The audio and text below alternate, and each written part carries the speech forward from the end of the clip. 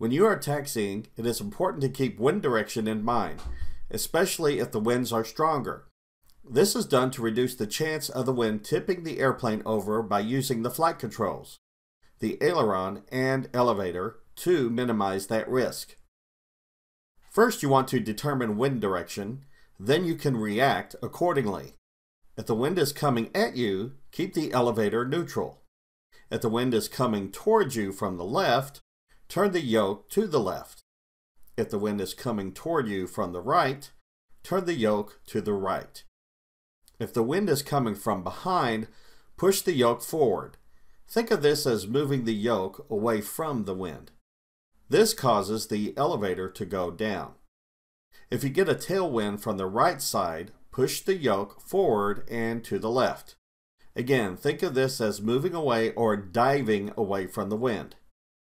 If the tailwind is on the left side, push the yoke forward and to the right.